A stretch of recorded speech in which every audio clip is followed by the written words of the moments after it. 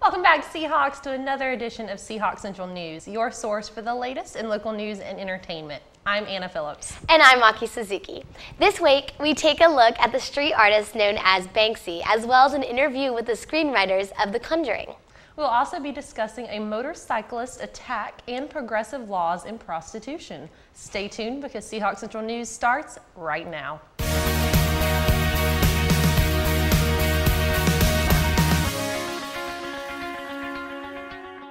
The federal government may be shut down, but some Good Samaritans refuse to be stopped. Here in New Hanover County, weekly losses from the frozen government total $300,000. A plan was laid out by county commissioners to cover the deficit that closed or suspended many programs, including the federally funded child daycare services, social services, and adult daycare services. However, the owners of New Hanover Adult Day Services say they will make it work. Employees have already given up 5 hours of paid work per week in order to cover some of the costs. Owner Jennifer Riker says that she and her husband will take the rest of the loss. It's really good to hear about these people refusing to be stopped by it and doing what they can for the community. Exactly, especially in a time like this where it's all about people just helping other people out. It's easy to forget. This is really affecting a lot of people personally. On October 4th, the local September deaths of 2 bottlenose dolphins was confirmed to be due to the morbillivirus. One dolphin washed up at the Curie Beach, but died on its way to the veterinarian, while the other was found dead upon the scene of discovery. The virus responsible was identified as the cause by the UNCW Marine Mammal Stranding Program and has killed hundreds of dolphins on the East Coast. In recent events, in addition to the 2 dead dolphins already tested, another dead dolphin was washed up on Holden Beach and is now being tested for the morbillivirus as well. Our reporter Helen Anderson was on hand for the opening of the Test City art exhibit in the Cultural Arts Building. Helen? Ever wonder what life was like before digital television? Well, now's your chance at the group exhibition Test City to experience a transition from analog to digital television. I'm here at the Cultural Arts Building where the exhibit's taking place to speak with coordinator Courtney Johnson and performer Juan Jose Griego to find out more. Wilmington was the test city for the transition from analog to digital TV. On September 8th, 2008, the first city to go all digital was Wilmington, so that's where I got the inspiration for doing this exhibition. There's a variety of work, and I wanted to investigate this from as many ways as I could find. So there are drawings that show analog television from 2002 and really cutting edge electronic and sound compositions by Phillips behind me, as well as interactive touch screens by Samson Young. So there's a wide variety of artwork and ways that the medium of television is being investigated through art. I was, for these pieces, using the idea of the vessel. Sometimes we think of the vessel being like a vase, or some kind of container. So I was thinking of the body being the vessel, and then the body being connected to the digital. So that's specifically with the belly piece is dealing with the body as a digital vessel. After looking at all the art and seeing a great performance by Juan Jose Griego, I felt a click away from digital TV. For Seahawk Central News TealTV, I'm Helen Anderson. Back to you. Thanks, Helen. Wilmington's longtime tradition, the Annual Riverfest, took over the streets of downtown this past weekend, October 4th through the 6th. The festival gathered crowds of people downtown with its usual array of artworks, delicious fried food, live music and activities, and entertainment for those in attendance. Riverfest offered the best of both worlds, with the option for participating in its 8K run at the river race, balanced by its multitude of street vendors and beer gardens. Among many other highlights were the stand-up paddleboard contest, the comic pro wrestling tournaments, antique car shows, and even a fireworks show held on Saturday night.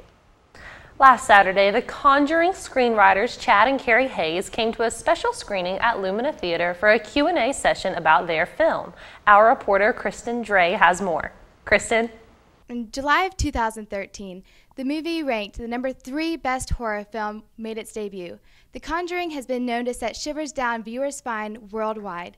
Today, I'm here with the writers of the film, Chad and Carey Hayes. Hey guys, it's so nice for y'all to be with us today. Nice to meet you. Happy to be here. So, how is it writing horror films? Wow. Yeah. Scary. Scary. It's fun. We have a great time. We enjoy it a lot. You know, our first one was House of Wax, which was more genre. Second one was The Reaping, which was more thriller-esque, right? Supernatural. And this one has been kind of labeled as our first wholesome horror movie where, you know, we got lots of great scares, but, you know, there's no sex, there's no violence, and there's no blood, and there's a happy ending. So it's been really enjoyable. I think always the challenge in scary movies is to make it different. Yeah. Try to make it different. That's something you haven't seen before. So is there anything that you guys have written when you've kind of thought to yourself, oh, okay, good luck trying to film that?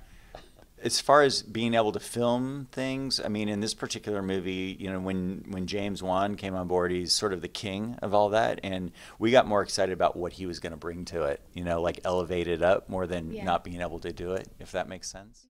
I think the challenge and the fun of it is when you write it in your little cube at home, you know, and you have it in your head, and then to actually be in the movie theater and get people to react from the scare you created in your own mind is really rewarding. Do you see any sequels in your future? Mm-hmm. Yeah, we're working on Conjuring 2 right now. The script. Yeah. Yep. Yeah. Hopefully. We're going to start filming it. Hopefully, as soon as we're done. We've been working on it for a couple months. We're almost done. Done with the first draft, and we'll get that turned in. And yeah, they want to get going on it immediately. So we're very excited about that. Another true story.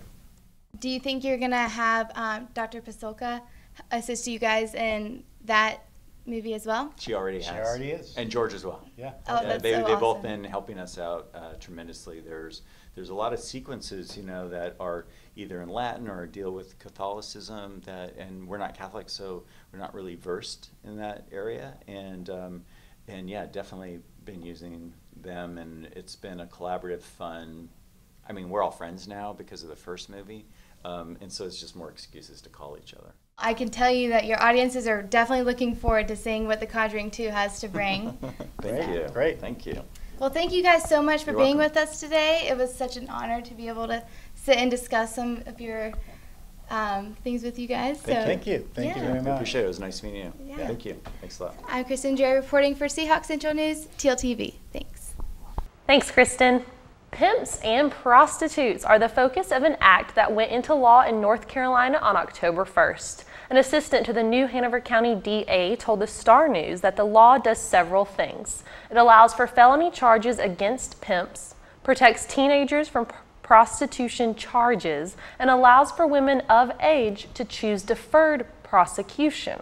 That choice allows women to go through counseling and treatment for whatever they may need to get out of prostitution. This option was started in New Hanover County about a year ago and was very successful.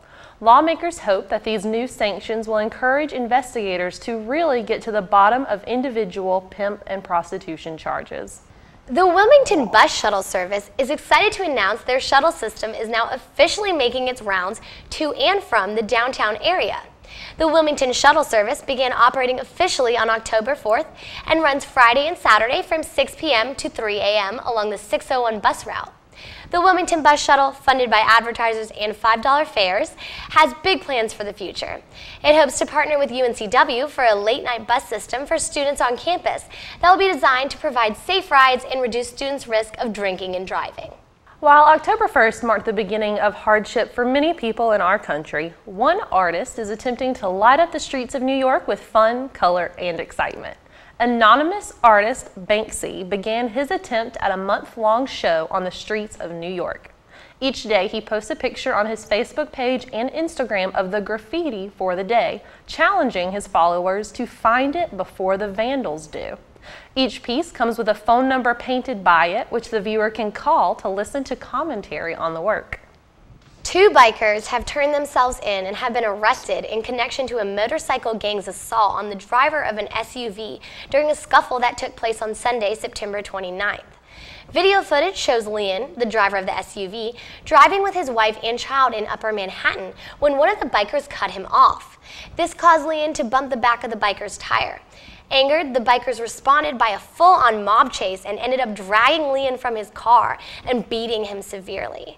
Members of both parties sustained injuries that landed them in the hospital. While the bikers pushed to get Lee in charge for injuries he caused to one of them as he tried to escape the scene, the two reported biker assailants, Cruz and Edwards, have been charged with menacing, reckless endangerment and endangering the welfare of a child.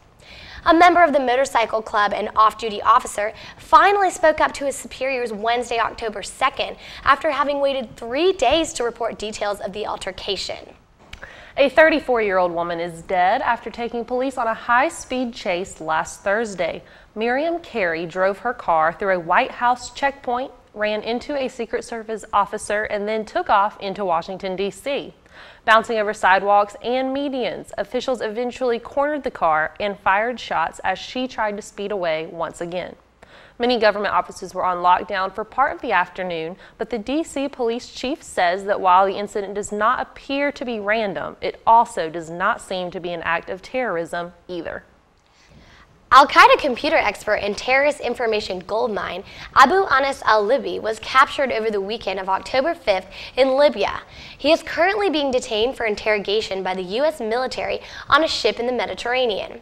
Libby, seized in an operation led by troops assisted by the FBI and CIA, is said to potentially hold 2 decades of inside al-Qaeda information. He is linked to plotting with bin Laden in connection to previous plans to attack United States forces in Saudi Arabia, Yemen, and Somalia, as well as in the 1998 bombings of the United States embassies in Nairobi, Kenya, and Dar es Salaam, Tanzania. In addition to Libby's part in the terrorist operations, he is also charged with possession of an al-Qaeda terrorist manual recovered from his residence in Manchester, England. Although officials have not yet confirmed, Libby will soon likely be headed to New York for criminal prosecution. Well, Seahawks, that's all we have time for this episode. Until next time, I'm Anna Phillips. And I'm Maki Suzuki saying so long, Seahawks.